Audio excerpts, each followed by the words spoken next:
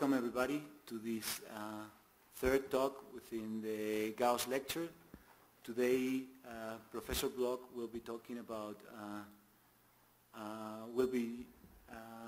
question whether consciousness overflows cognitive access. That was the are fundamentally different, as I think, or whether consciousness is really just a type of cognition, as so many philosophers, psychologists, and neuroscientists think. However, I should say that the view that I am espousing is gaining in popularity as we speak. So I'm going to be contrasting conscious seeing with knowledge of what was seen. And the big debate in this area, now there are various experiments that seem to many philosophers and scientists to show that perception is sparse. So I believe that the right way to look at those experiments is that cognition is sparse. So this is right in the center of the topic of these lectures, which is the joint in nature between perception and cognition. Okay, so according to me, perception is rich. Cognition samples from perception but can only get some of perception. So the kind of intuition behind this, the one that I started with, is the sense you have in your daily life that there are so many percepts you have, and only a few of them are ones that you can attend to is in cognition, that is knowledge of what you are seeing. So here is the type, this is the original experiment that supports this idea. And this is an experiment done by José, flashed for very briefly, but it doesn't matter if it's 50 milliseconds or 500 milliseconds, you get the same, God, I'm really echoing. I don't know why that is. Then there's a blank period in which, well, sorry, let me, 3 rows of 4 letters, they'll say something like that. And you say, okay, tell me the letters you saw. And they can only get 3 or 4. Okay, so that's a well-known result and has been known for many years, is that people only seem to be able to get 3 or 4 letters. But they have the sense that they saw all of them, or almost all of them. So what Sperling's idea was to test the idea that they saw all or almost all by giving a cue, a tone, a high tone, an auditory cue. High tone for the top row, medium tone for the middle row, low tone for that row.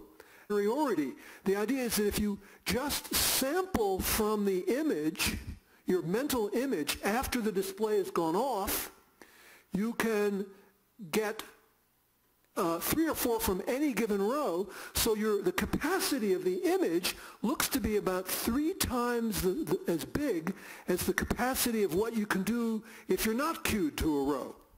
Everybody get the idea? It's called partial report superiority. Maybe I should sit down where I won't get echo. So partial report superiority, and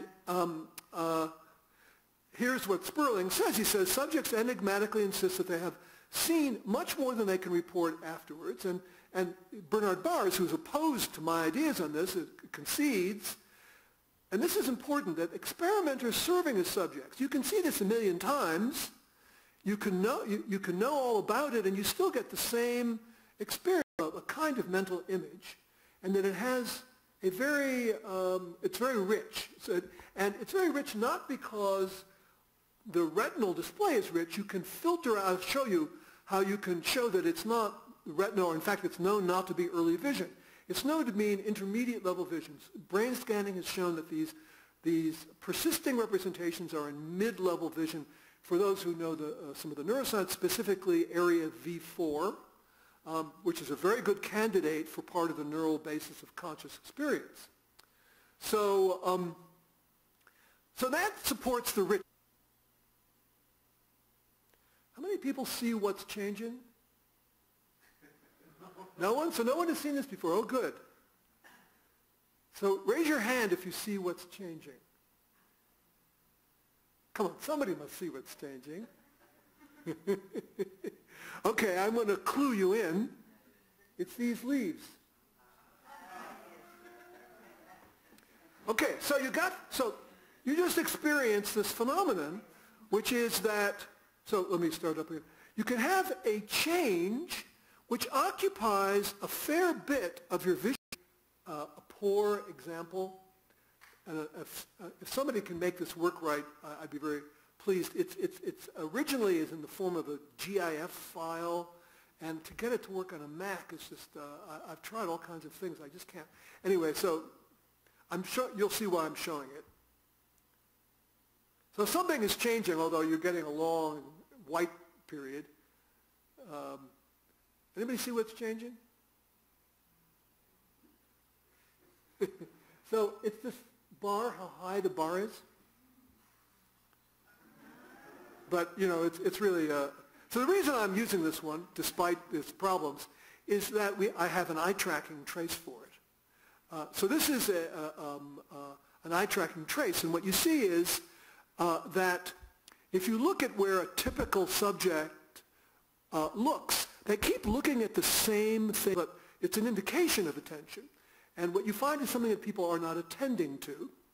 And this and many other results show this is an attentional phenomenon. The things that change that you cannot report, or you cannot report the changes, are things or properties that you are not attending to for one reason or another. And this is, you know, culture relative, it's relative to, depending on the display, to gender, age, every variable you might think of that might influence where somebody might attend, okay?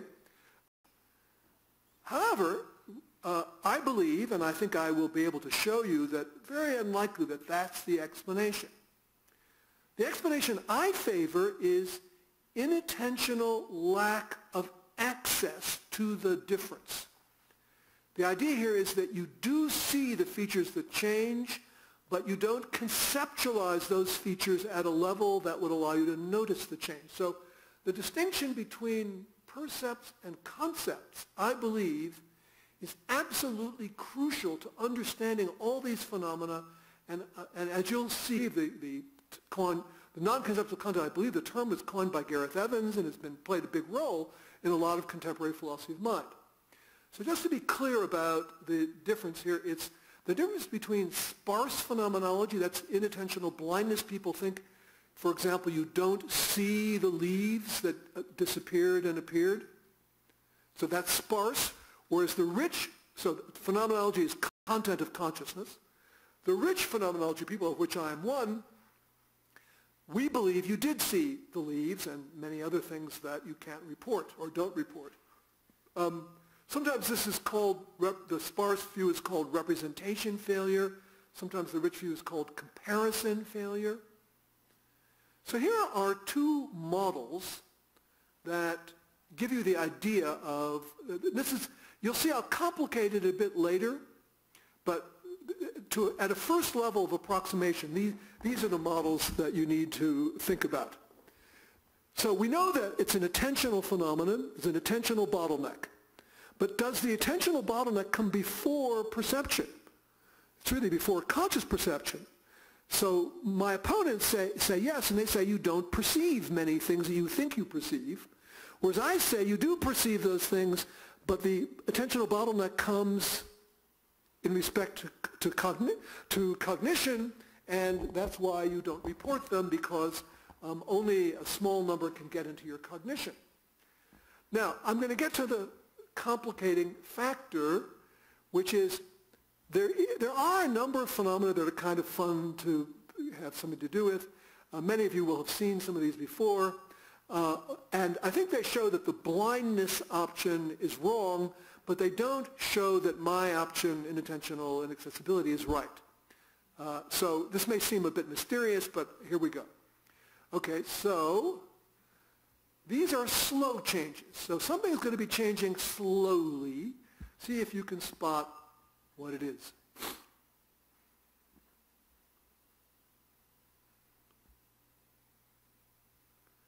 Anybody seeing what's changing? How many seeing what's changing? Okay, I'll show you. Look, I'm not going to go back and make it go back and forth, but here are the two pictures. So all those, many things changed, including people, where people were standing.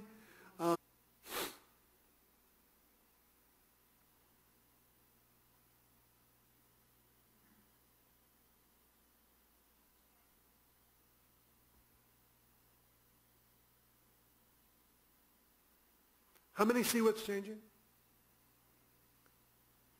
Okay, very few. Good. Okay, I can't resist letting it go to the end. But actually, now that it's near the end, I'm going to see if I can move it back. Can I see it now? How many see it now? Okay. It's that thing started off red, and it ended up purple. See, like that? It's an enormous change. So look. What's the chance that you didn't see this? Right, look at the big part of your visual field it occupies. You saw it, right? You saw it, but according to me, you didn't conceptualize okay, here's one that, if you haven't seen, this is great. If you haven't seen this, this is fun and very cool, but I'm just going to let it run, and I hope the sound is working. So just watch. Ooh. Oh, no, don't, stop. Don't look.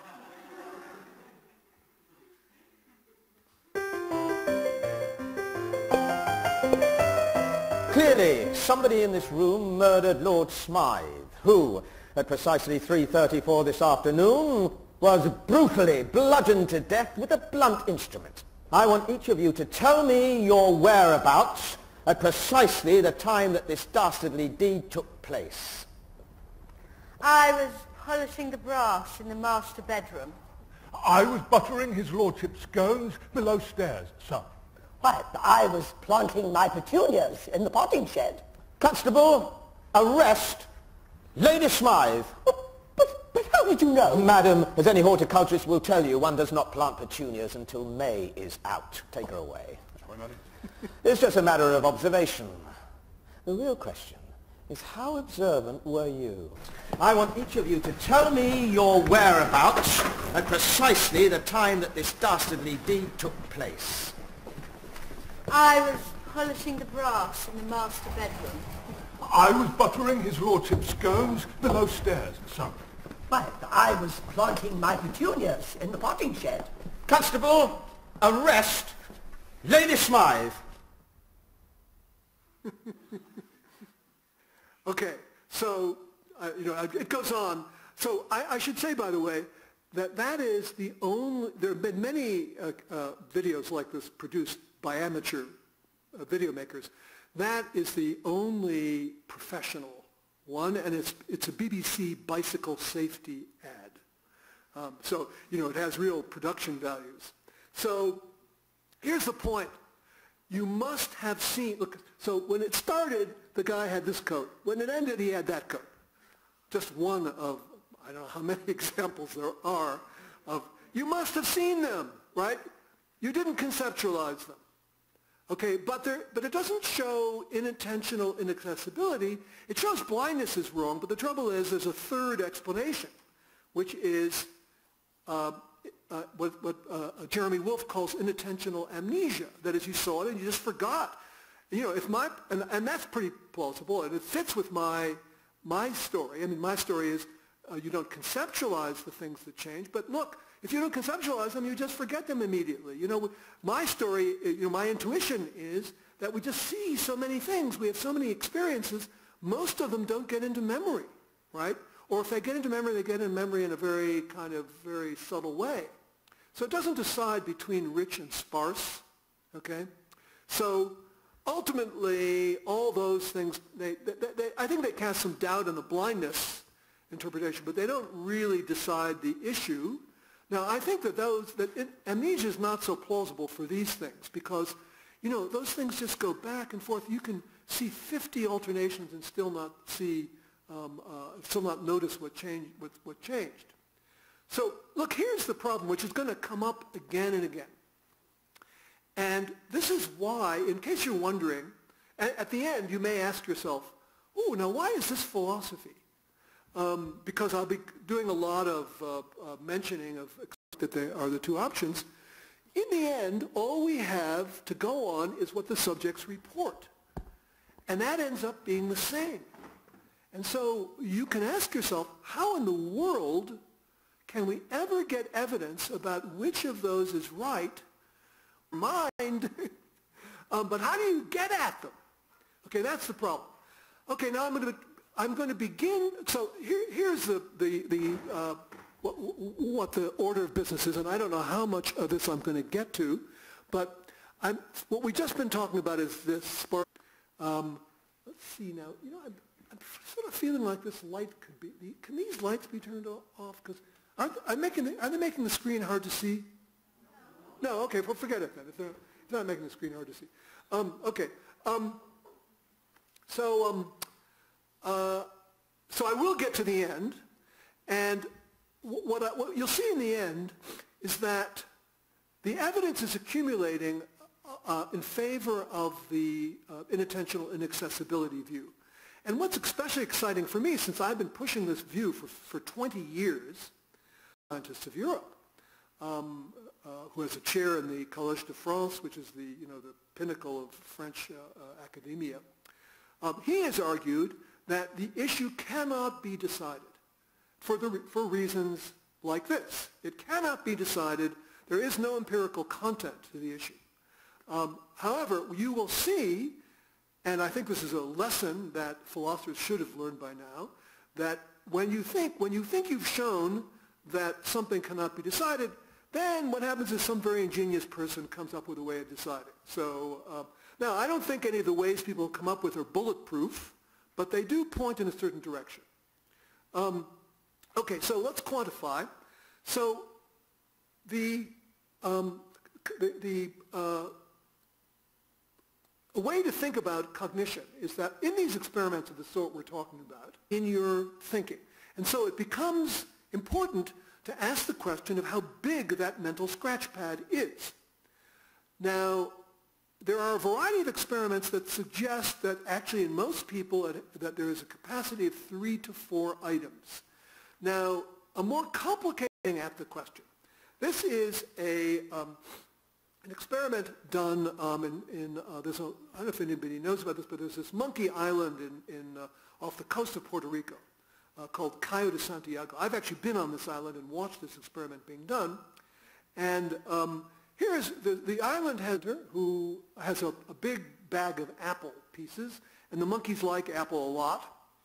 And he counts and puts some number like 1, 2 in one bucket, and then 1, 2, 3, say, in another bucket.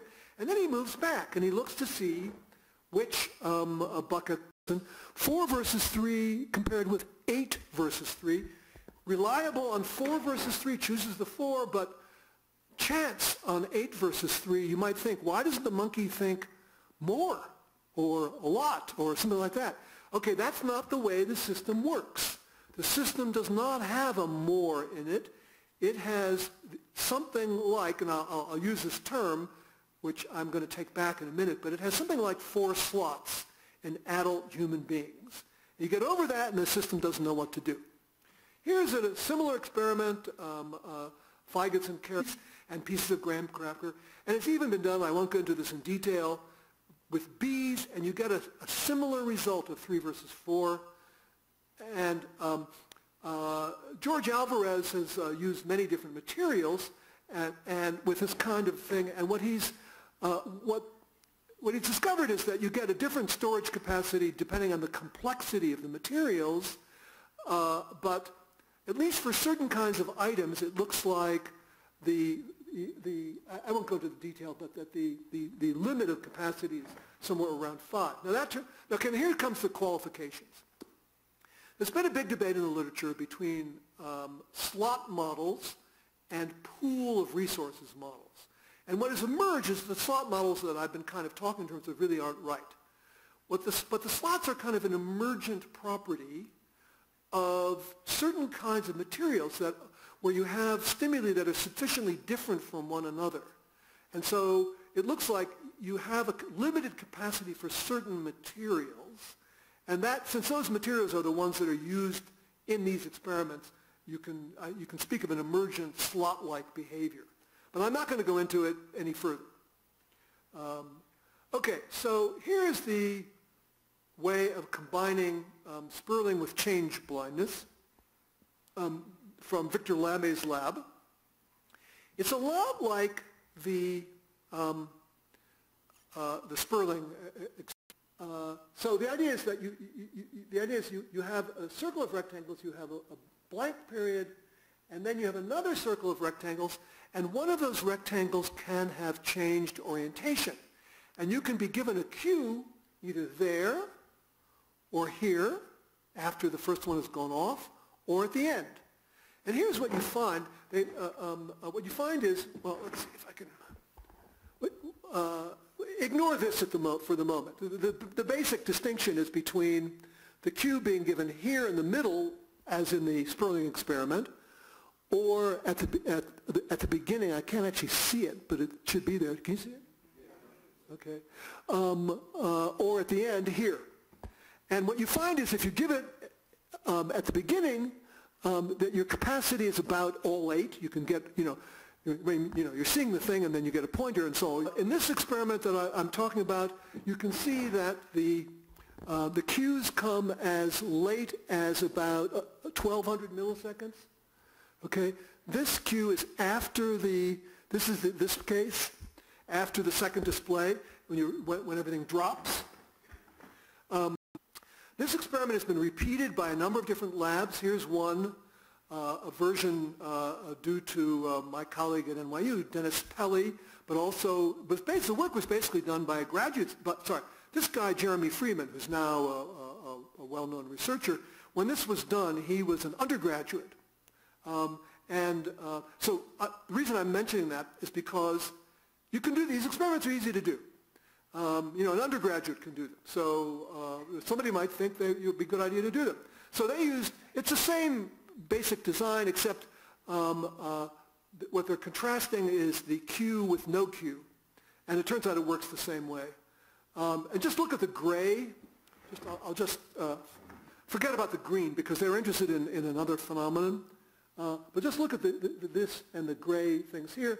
When there's a cue, you get, I can't really see how much that is, sun, then is extractable into into working memory.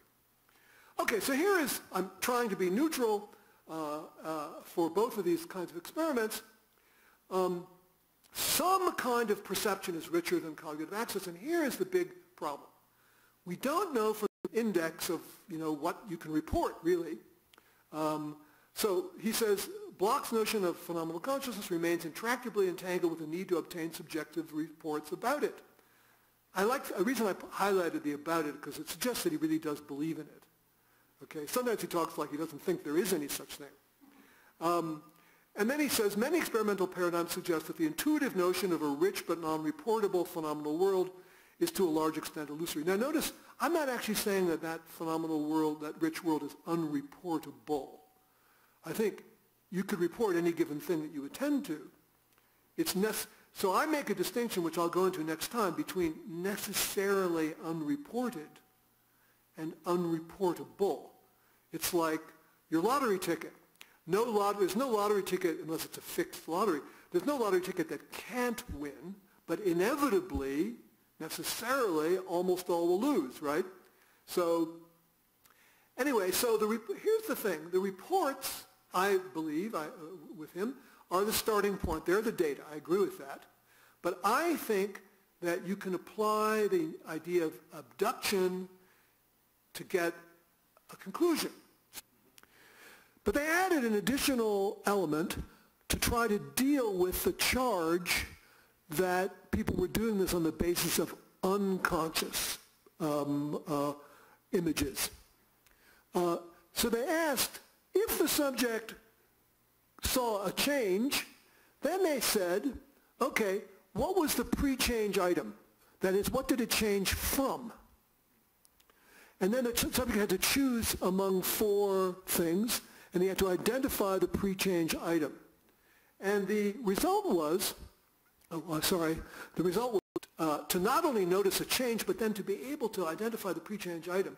Now this it's far from conclusive, but I think it does put some pressure on the unconscious perception hypothesis. I mean, and there's other phenomena. So here's one way to approach this, is to look in detail at the nature of unconscious perception. Another group, which includes both philosophers and psychologists, is that what's in consciousness is some kind of a generic representation. It's a representation that there is a circle of rectangles without specifying the orientation, or that there are 3 rows of 4 letters, but without what the letters are, or enough information in consciousness about the shapes to know what they are. So these are my 2 major opponents. Both philosophers and psychologists have taken so the real question is, what about the uncued rows, right? If you put it in a cued row, the subject knows what it is. In the uncued rows, you sometimes got mistakes. So that's a crucial distinction. Sometimes they don't notice them in the uncued rows.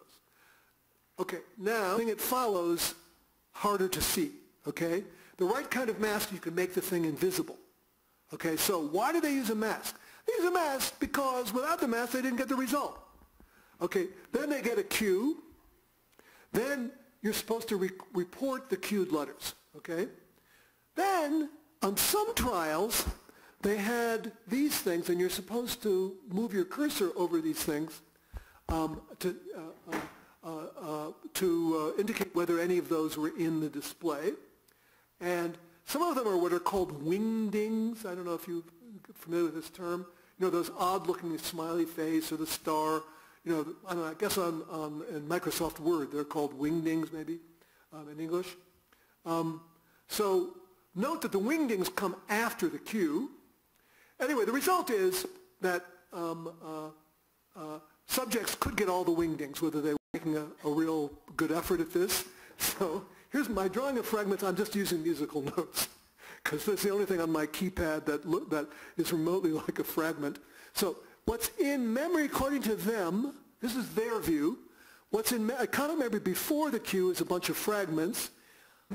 You think that that because any row you attend to, you could immediately report. They call it a fragment illusion because the idea is that you think that you will always were conscious of those things that were cued. It's a version of what is sometimes called the refrigerator light illusion. The idea is that somebody might think that the light in the refrigerator is always on because it's always on when you look. Okay? So it's like that. So they think that, you know, when people say not about what happens after the cue, but the fragment illusion concerns after the cue. So that is, I think, a problem, but it's not the main problem. The main problem is this. We wanted to use reduced contrast to maintain task pressure. So he's admitting that he made the things harder to see by making them low contrast. And then he says, importantly, we also added a backward mask to the stimulus array to eliminate possible retinal persistence of the visual information, which is not supposed to constitute phenomenal consciousness, but rather to input the phenomenal level. And he concealing subjects get 3 or 4 in a given row. Quid-Air's subjects got 1.5 in any given row.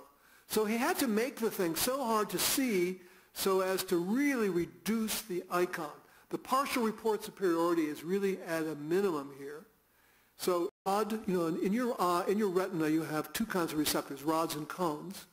It's the rods that are involved in retinal persistence. However, the rods are colorblind. So you can eliminate retinal persistence by using this instead of this. Okay? Okay. So I'll go, I think maybe I'm going to skip this because I only have 10 minutes. So, but do we want longer? Cuts into discussion. What? Well, I'll try to go through this quickly. Okay, so I want to explain the generic. So there is this distinction between generic and specific content. So again, I've tried to draw the generic view. A lot of philosophers have held this view. That is that iconometry before the Q is generic representations that tell you that there's a letter there, but maybe a letter at a certain place. But they don't tell you anything about the shape of the letter. And in the case of the rectangle one, what you have, it's very hard to know how to draw an oriented non-square rectangle without specifying the orientation, okay? So that's what's supposed to be here. Oriented rectangle, not an oriented non-square rectangle with no specified location and maybe like the word rectangle or something. So here are the two opposed views.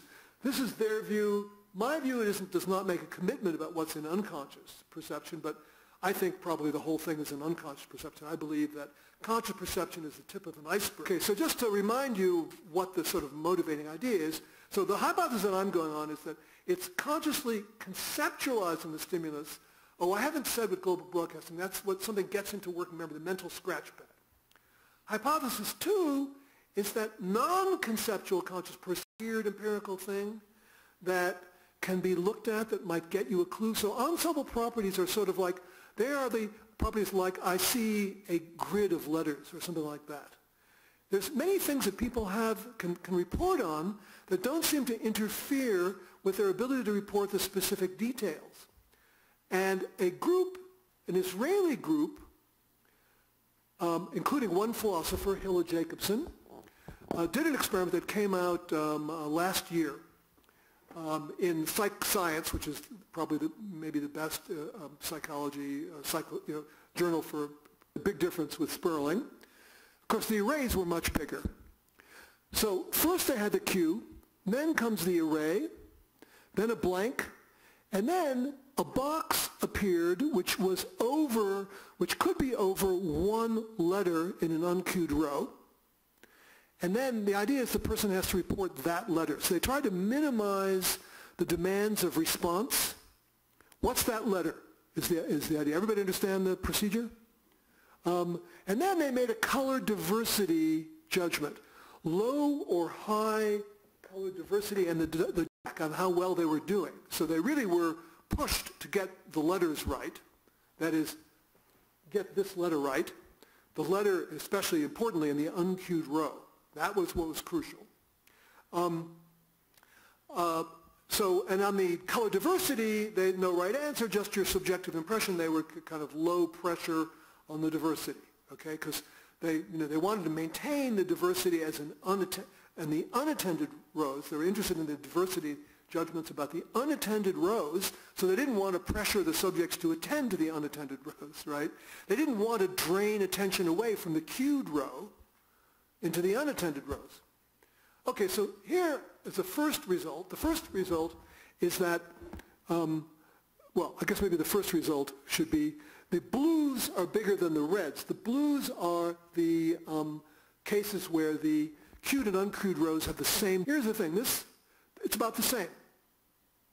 Okay, so they got about 3 letters independently of whether the diversity task was about queued and unqueued. And the reason this is important is it shows that what's going on was not a matter of draining attention away from the main task. It was done via unconscious perception. Now here, this is the real crux of the issue. And this is where they did an extremely interesting set.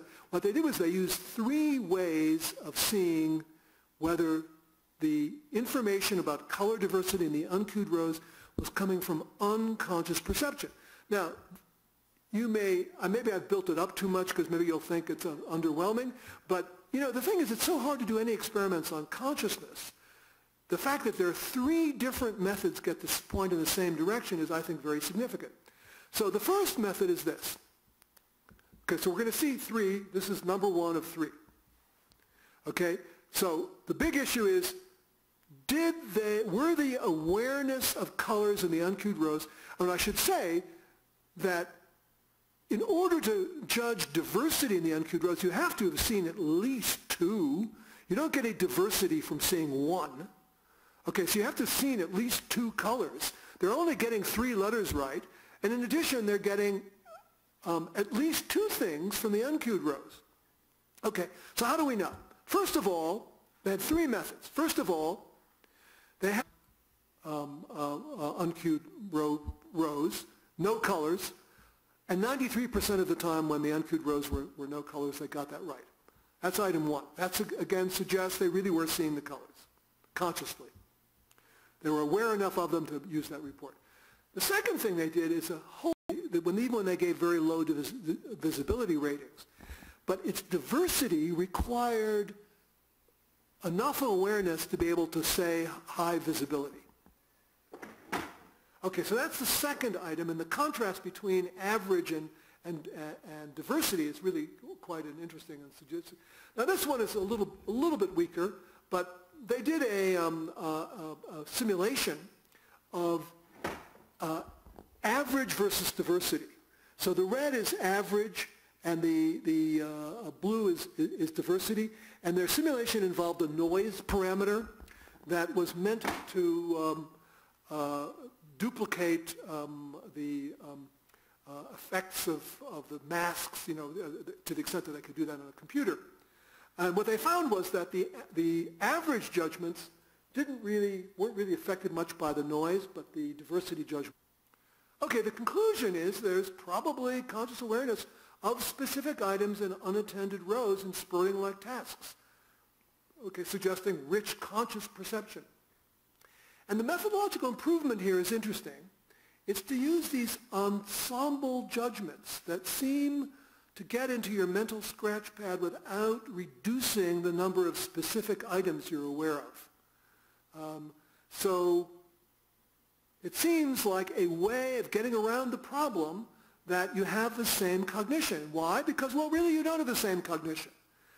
There are and I'll show you some other cases next time of how you can get around the apparent impossibility of using subjects' judgments to get some understanding of their conscious perception versus their unconscious perception. And that's the end.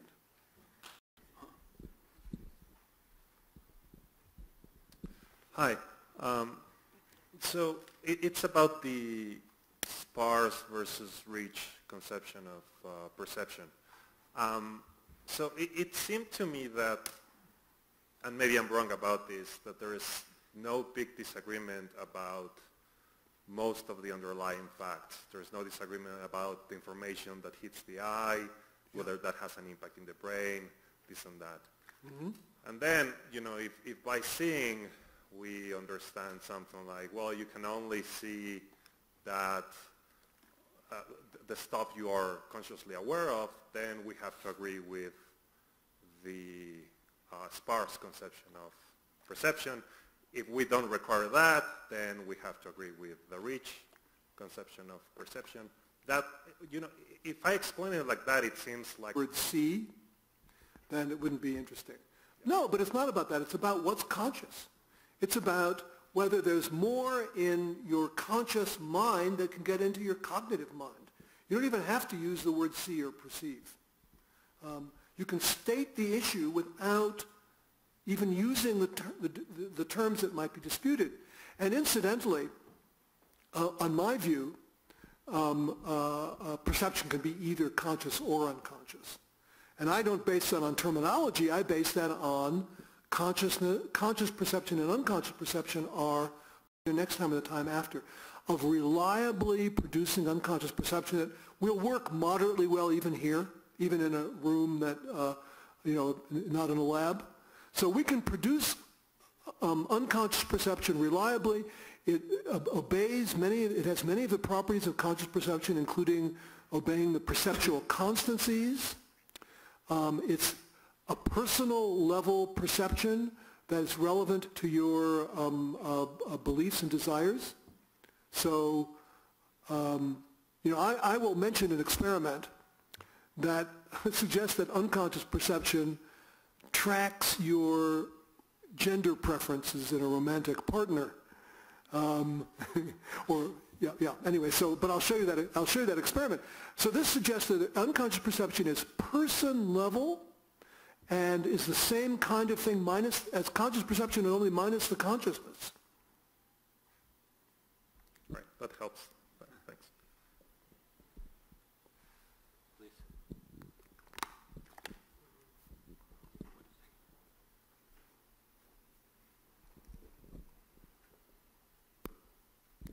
Thanks. Hi, my name is Rafael. Maybe I'm the black sheep here. So I'm a mathematician. And 12 years ago, I started working with this neuropsychology laboratory. They wanted someone to do statistics, which I don't do. But they gave me this book to read about implicit learning and implicit memory. So it really got my attention that some concepts were, some amnesic people were able to conceive, unconsciously obviously, being amnesic. So there was this artificial grammar learning that it reminded me of something of algebra. So 12 years ago I designed an experiment to show if there was some of this implicit learning of algebraic concepts. Amazingly, there is some learning on that. The trouble is I haven't found the audience where to show my results. But it would be interesting to know what about this implicit thing about learning and memory. Yeah. Whether it's conscious or not. Or Yeah. unconscious. So, of course, I don't know those experiments that you described, but I know similar experiments. In fact, there's some quite famous experiments done on this guy H.M. He was a famous, hippocampal. They did an operation and took out his hippocampus, and he's dead now, but we have his brain online.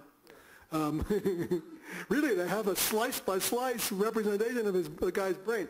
Anyway, one of the most interesting discoveries in the field of memory is this distinction between declarative memory and procedural memory. And the case that I know about with him, which might be a little bit similar to the case you're talking about, is his learning of how to do the Tower of Hanoi problem, which he learned in some pretty much like with the learning curve of a normal person, even though every time you showed it to him, he didn't know what it was and claimed he'd never seen it before.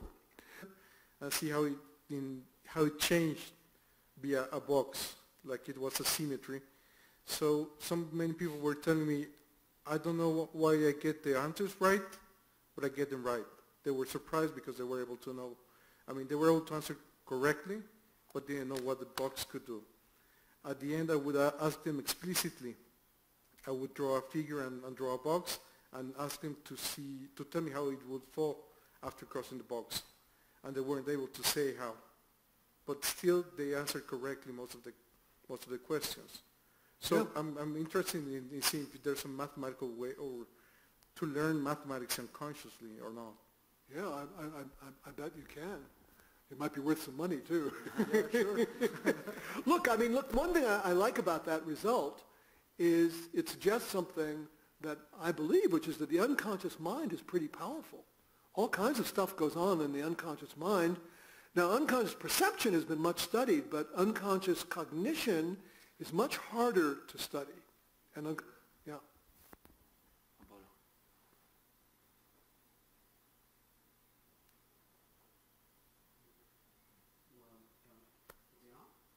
I don't think so.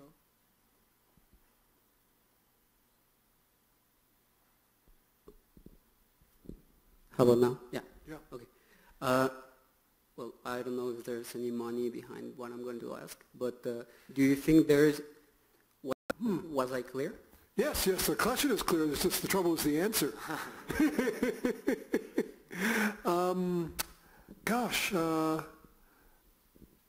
Nothing is coming to mind. I mean, I think enriching our understanding of cognition and consciousness is, it's like any abstract issue. To the extent that you understand better, it might have some application. I should say that change blindness stuff has, the reason there's a bicycle safety ad using those change blindness ideas done by the BBC is that people have begun to realize that change blindness is very important to safety issues.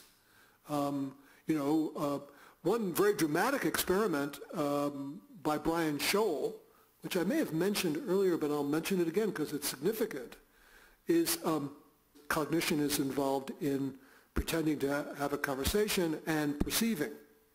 So, it's a really good reason why people should be forbidden from using a cell phone while driving or while piloting an airplane or experiment like getting them to describe and whether you can see if the descriptions have more elements before and after maybe some kind of exercise or something.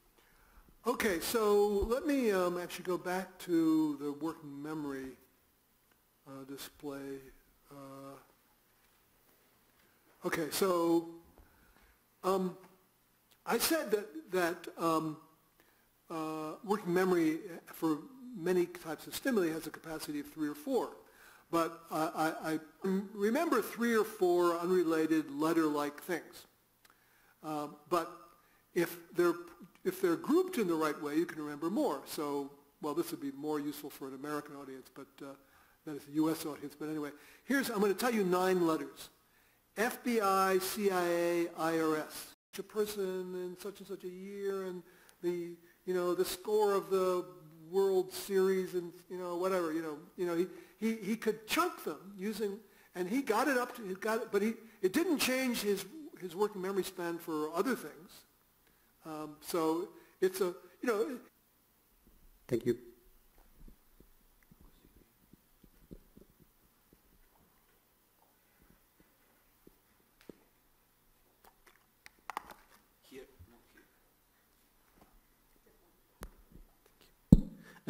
Thinking in this idea that conscious working is different for different perceptual systems.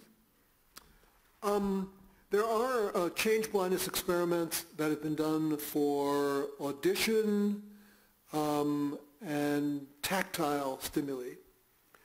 If there is a perceptual modality that's different, it's probably smell and maybe taste. Some people think that smell isn't perception. So, one issue is whether the issue would be whether it's sensation instead of perception. So for vision, you can distinguish between sensation and perception in the sense that there is a sensory level that has not yet got to the level of objective representation, where constancies operate and all these things that help you to guess with your vision what's happening in the world.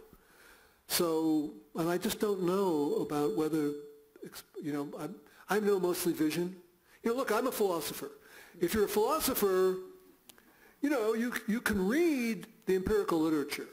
But to read the empirical literature on just vision and attention and working memory, oh my God, it's a full-time job. So I would like to ask you why they could not reproduce this kind of replay in this case and saying, look, call diversity is just like GIST or something like that. Yeah, so that actually is their view.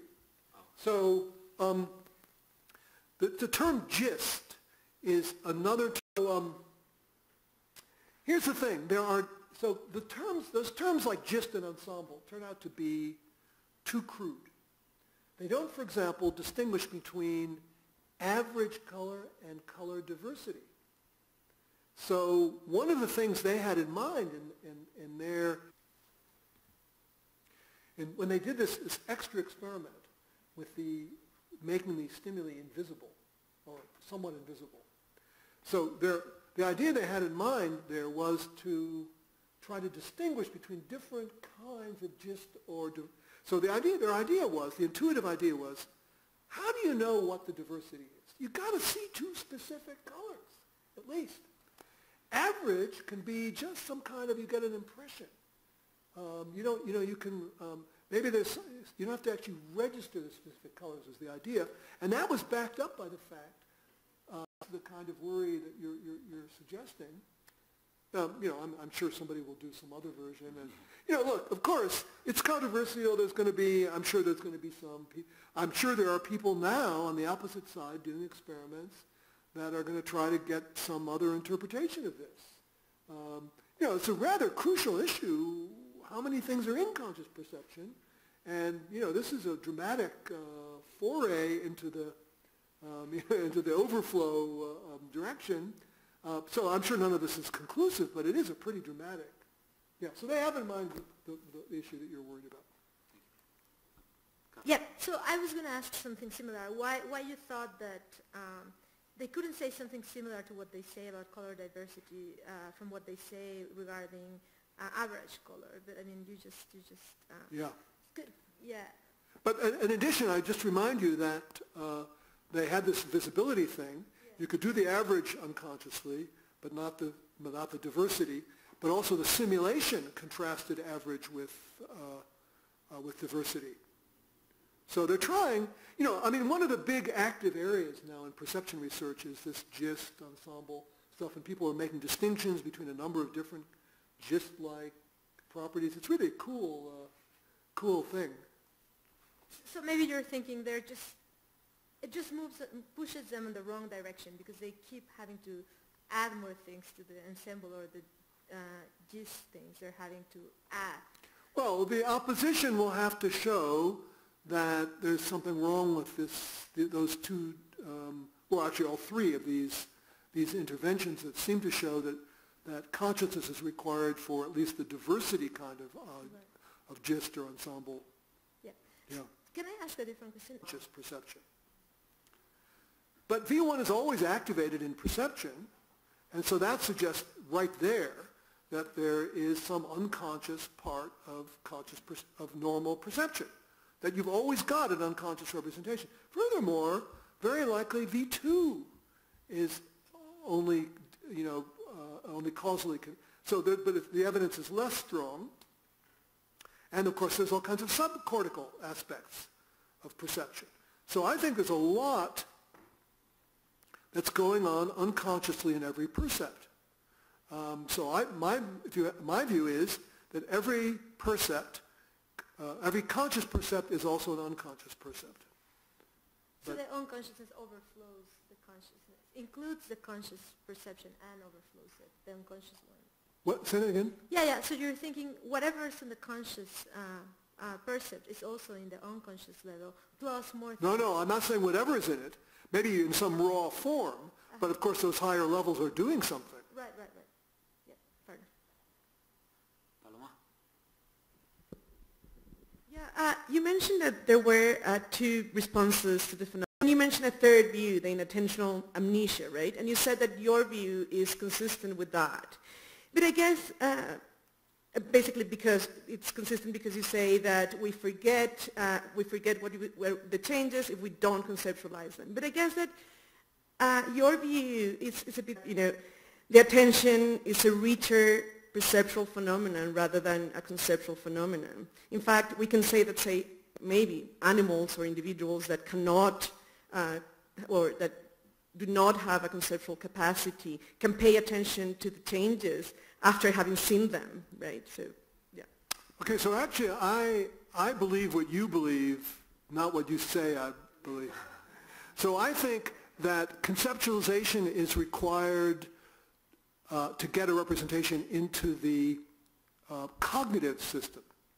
But I believe at the perceptual need cognition for conscious perception.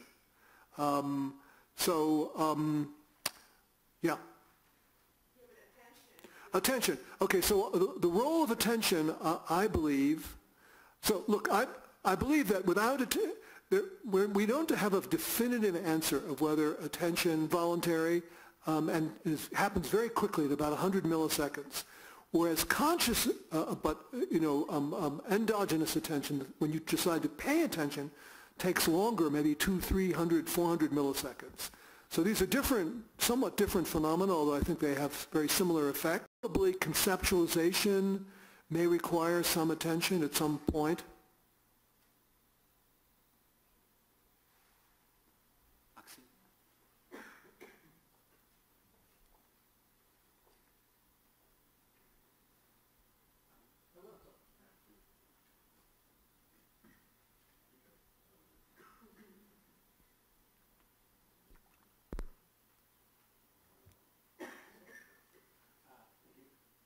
I want to touch on, I want to touch on something you just said, very much in passing, that is not very central to today. So I didn't mean it.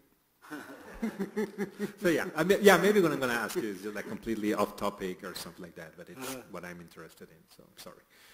It's about the iconic format of perception. And very, very much in passing, you said that it's kind of at least problematic to think that if how you can iconically represent a quadrangle that is there, but you don't know whether it's like this or like this, right? And then I think you did say that, right? So I was okay, no, first tell me if you didn't say that. But okay, you seem to say that. So my question is like three-tier. First, just why you think that, and the second is in these examples you have letters, right? And so you have to be committed to the idea that you can represent iconically letters as letters, right? And that is not going to be a problem. But yes, it can be something like faces or letters. Yeah, good. Okay, I don't quite think any of the things you attributed to me, but let me say, okay, so on the issue of, so on what I said was that it is hard to believe, and I'm very skeptical, that you could have a generic representation of an oriented rectangle that did not specify the orientation. Oriented non-square rectangle. Even if it's not iconic. No, an iconic. I'm talking about iconic representation. Imagine this. You're in a house. You go out the front door. There's a gate. You open the gate. You turn. You go to the corner and mail a letter. Everybody imagine that? Which way did you turn?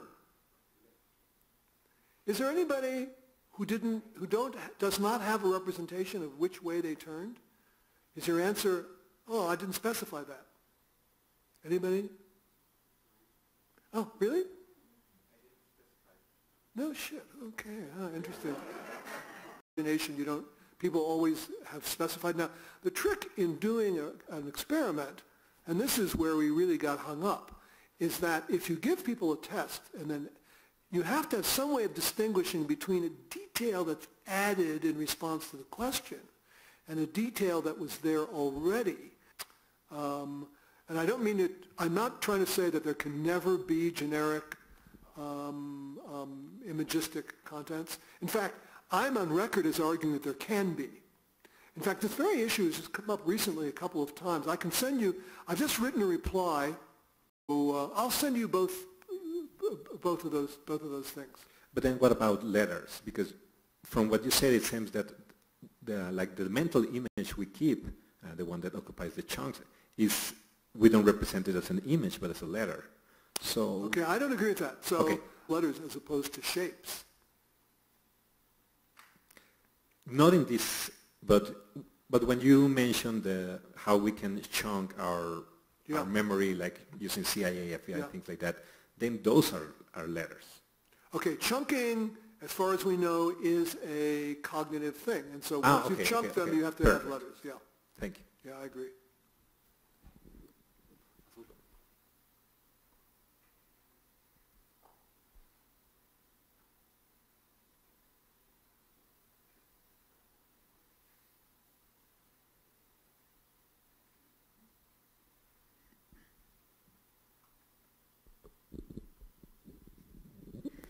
In the case of the images where we can tell the differences, like with the purple floor or the red floor, the changes, if I understand your view correctly, you're saying that... Could you hold the microphone a little further away? If I understand your view... It's too loud. Yeah, okay, yeah. If I understand your view correctly, in the case of the images where we can tell the changes, you say that it's because we can see them, but we can't conceptualize them. We don't conceptualize them, and that's why we can't tell which are the differences. I would like to ask, what does conceptualize mean, and whether that means that we form a representation, or what's the role of representation in this case? Yeah. Okay, I'm not going to be able to say, I have wondered about this question quite a bit, and as I said last time, the one thing I think we know about conceptualization is that when you conceptualize a representation, it gets into your cognitive system and is freely usable in reasoning in your cognitive system, and when it's just a percept, it isn't. But whether it has to be, my guess is that there has to be some kind of a change in format. You know, this issue, in effect, was raised by Berkeley. You know, we don't know. Do you just ignore the fact that in your image the two sides and angles are equal? Or is there some change of format? You know, I'd love to know the answer to that question, but I don't. Yeah, I love that too. Thank you. I have also one question. So I want to ask you about something that you mentioned in reply to Dahan. So you said that, anything is reportable if attended. But then if we distinguish percepts on the one hand and concepts on the other, it might well be the case, so, I mean, I'm doing, again, just armchair philosophy, but this is a possibility, and I wanted to know whether you want to rule it out, that we deploy the very same concept for two percepts. In this case, there is a difference we cannot tell.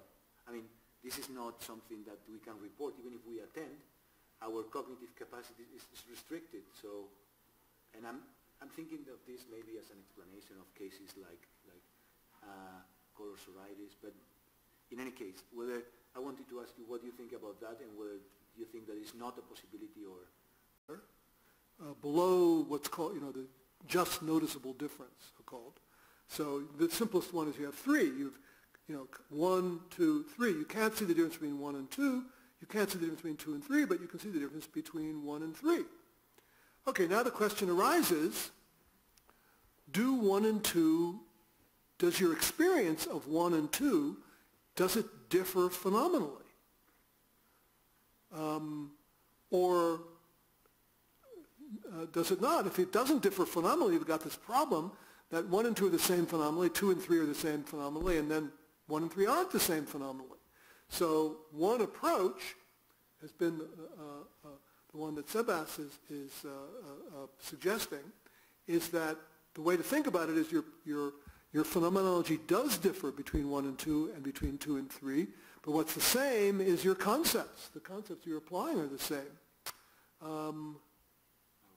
Yeah, it seems to me to be a real possibility. You know, I think... what? Oh, okay. It did sound kind of familiar. Yeah. Okay. And I just wanted to know your... Yeah, it sounds to me like a real possibility. Any questions? Okay, I have another question, if I can. Would you mind going to the last slide where you were showing different places where attention can be located? Yes. Oops. Yes. That? Here. One of the main topics, as far as I know, from at the beginnings of the empirical research on attention, was on whether attention was a pre-perceptual process or a semantic process. So where is attention to be located? And nowadays people say it like all over the place. But here on those views, the attentional bottleneck is located in certain positions according to different views.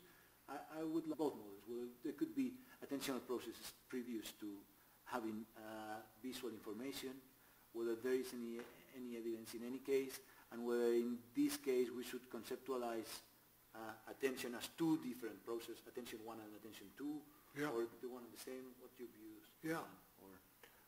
Okay. Good question. Okay, so as Sebas said, there's been this debate in the literature from the very early days of attention on what are called early versus late attentional bottleneck views. And there are experiments that seem to support both sides, and as Sebas said, but maybe cryptically, the result that I think every vision scientist would agree with is that attention operates at a number of different levels, and that the experiments that supported early, the experiments that supported late, involve sort of different things going on, and it works, and you can have early attention and late attention. Okay, so now what he's asking me is, you can see in this diagram that so the real contrast is, the important contrast is between this one. What he's asking is, do I think it maybe could operate in both places or what? Okay, so I believe what everybody believes, which is that it can operate at a number of different points. So really the question is what's going on in the experiments that are under dispute. So I think probably a certain amount of attention is needed just to do the experiment. So maybe even the unconscious ones are to some extent perceived. But where's the bottleneck? So I think the bottleneck that's getting the big results is the bottleneck between conscious perception and cognition. So whether it's the same kind of attention, that's an interesting question that I don't know the answer to. In all these experiments, it's endogenous or top-down. How about asking me a question I can answer? No, it's just something I'm curious about. So when I was reading, since I started studying these things, the origin of the debate was on the distinction between cognitive access and consciousness, and then attention came into play, and sometimes there are notions of attention where it's just attention is defined as the mechanism that allows you to get the information into the working memory, into the global workspace, and this is the way in which, for instance, José Prince thinks of it. But then some of the experiments, you can keep this notion of attention, but then the experiment seemed to show that there is no what we intuitively understand as attention, and it seems to me to be attention about words, but how is it related to our intuitive notion of attention? Look, I don't really agree with the José Prince type of methodology of simply postulating or defining attention as what makes the transition from Marissa Carrasco on attention. She never defined it that way. It's not defined that way in the empirical literature. It's a phenomenon that is, moderately well understood, at least some aspects of it but I think one should use one should think of attention, at least attention as it plays any role in perceptual phenomena, in a way that's grounded in the scientific notion. So I'm not fond of this idea that we can just define the word attention to mean what Prince means, even though I think that it plays a very important role, what he's talking about. Is there any other question? Yes, please. I know that I asked you yesterday about this phenomenon of people that can train and I don't know if I can say that, improve their perception. Now, there's a very interesting case in music of people that have absolute pitch. I don't know if that's the name in English. Yeah. People that can identify intervals and that can identify tones that normal people cannot. Now, the thing is that some people say that that ability is innate, natural. My question is this. In order to express that ability, I need to learn concepts. I need to learn the concept of do, re, mi, fa, sol, or the concept of a fifth or anything like that. The thing is that if it's an innate ability, what's going on here is that that person is able to have a very rich perception of sounds. That's maybe one option. But another option is no, the perception is more or less the same perception as normal people, but the ability of categorizing those sounds is the thing that is different among other people. I don't know if Yeah. I'm clear on this. No, that's very clear. Okay, so there is a literature on this issue, and I have kind of skimmed some of the papers, but I don't remember them that well. But I'm pretty sure that the very issue you're asking about has actually been studied, and I have actually referred to some you can do. You can do match to sample with pigeons.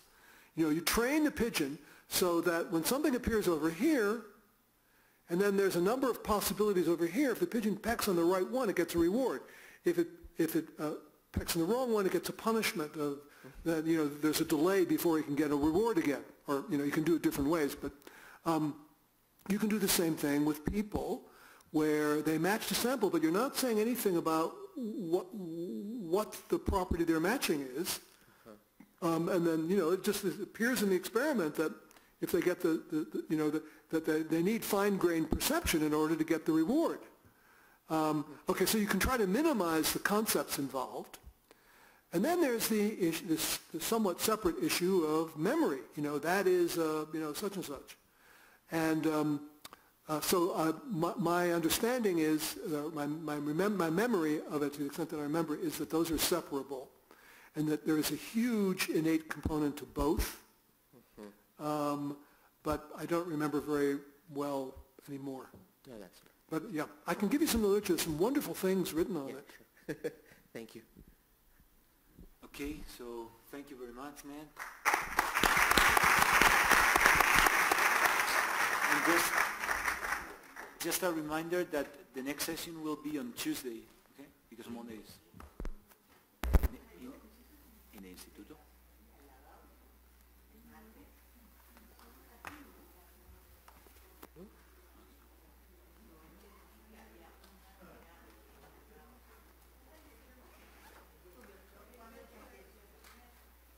They were discussing over the next. What?